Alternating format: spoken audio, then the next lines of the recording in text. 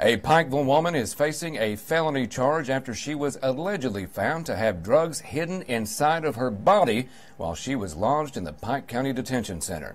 According to court documents, 29-year-old Keisha Brown of Peach Orchard Drive was being held in isolation at the jail due to a drug court violation and was serving a 3-day sentence. When she was searched by jail personnel after requesting to use the bathroom on Friday, deputy jailers allegedly found her to be hiding nearly 3 dozen pills, chewing tobacco, and a cigarette lighter, all inside of her body. Brown was charged with a Class D felony count of first-degree promoting contraband, which is punishable by up to 5 years in prison. Brown remains lodged in the Pike County Detention Center.